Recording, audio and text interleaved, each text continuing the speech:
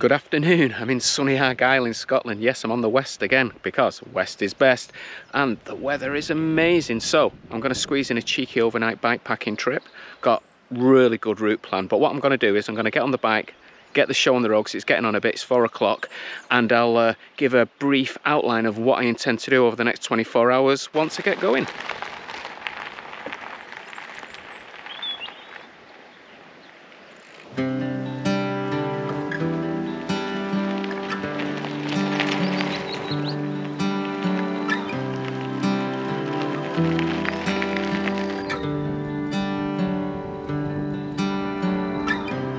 Okay, we're on our way. Let's have a little chat about the route I'm going to take over the next 24 hours because it looks an absolute cracker. Located in Argyll and Bute, Loch Awe is the longest freshwater loch in Scotland, measuring 41 kilometres from end to end. Starting on the outskirts of Dalmally, my plan was to circumnavigate the entire loch, utilising gravel tracks and minor roads wherever possible. Instead of camping, I would take a detour up from the loch and head on to the open moorland for an overnight stay in Carron Bothy. With rocky shores, uninhabited islands and ruined castles, Loch Awe would be the ideal location for a 24-hour bikepacking adventure.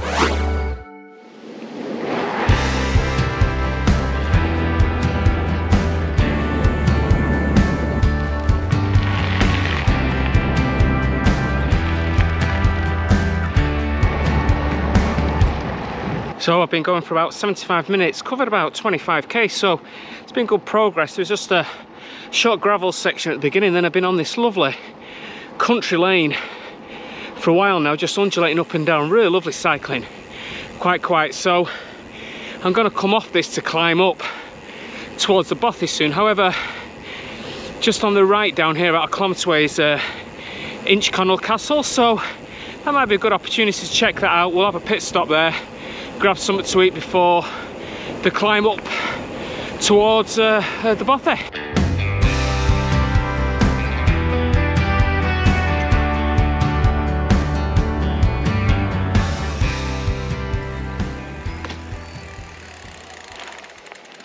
Okay, so that's where we get down to the coast, so let's check this out.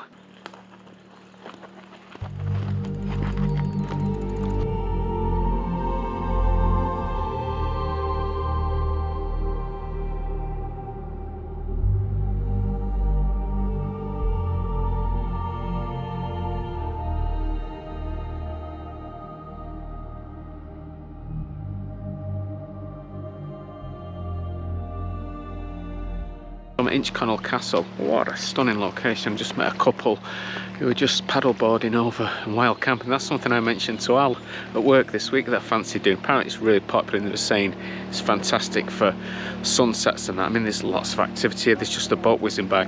This is definitely a place I'm going to be coming back to. It's absolutely stunning. Definitely worth a paddle over, definitely. Back on track.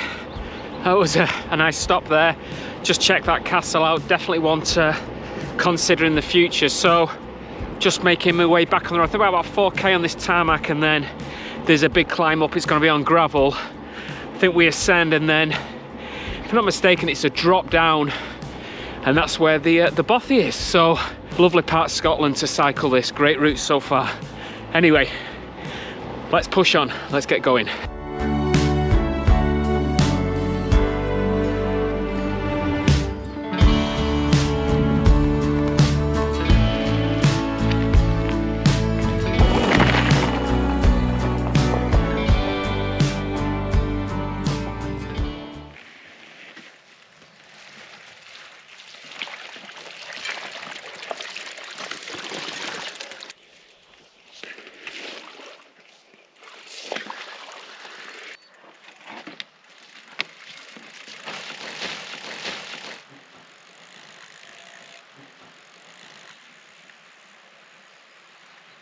Wow, just when I was thinking, wow, what a lovely trail that I've been riding along. Oh, that section was horrendous, slipping, sliding, I fell off, banged my knee, everything. Anyway, according to my map, I'm actually at the Bothy and I can't see it. Well, what I can see is this. I'm assuming that's not it. Well, let's not hope so. It must be a bit further along. I know it like hugs the river So I'll just push on for a little bit and we'll hopefully, it should be here because according to my map it says we've passed it. Okay, let's see.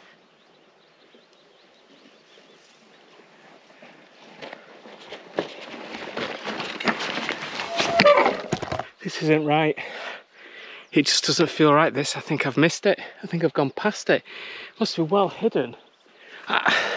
It must be back down there, maybe behind those trees. There is some like wind turbines there. I didn't see a path though. Goodness me, this is turning into a bit of an epic. All right, well I'll turn around and we'll go back down.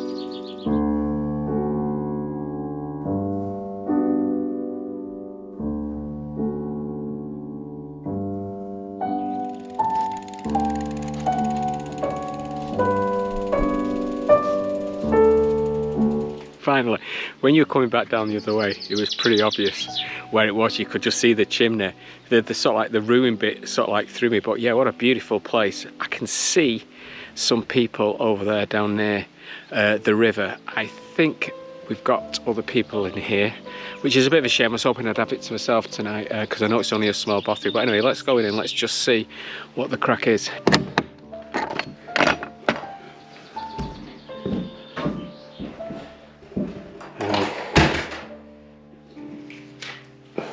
Yeah, we've got some other people here. Oh well, never mind.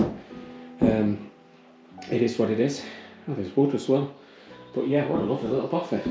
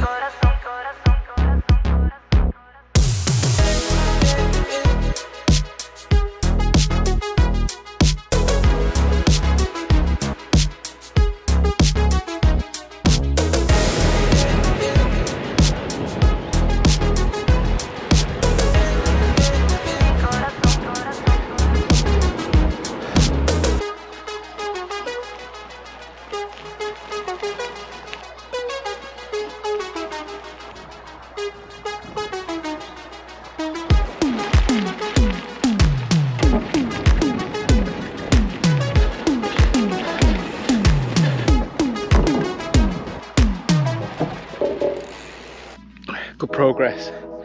Cool, like track have been going along these concrete slabs. Really good. Razzed it along, but this is about the third gate that I've had that's padlocked up. It's bizarre. I don't know what the hell's going on, and it's a nightmare bundling the bike over the gate. Anyway, I guess it is what it is.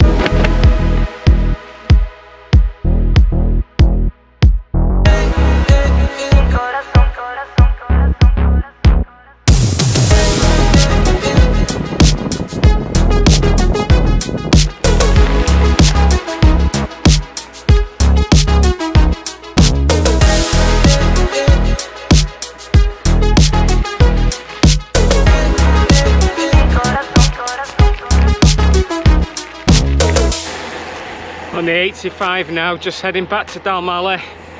Got about 16k to go. Super day, super day.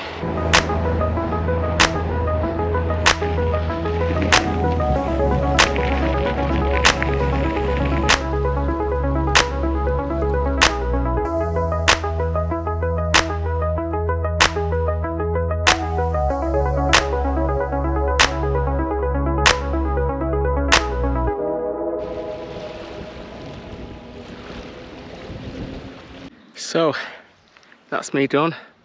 A lap of Loch Awe in the bag. Really good loop.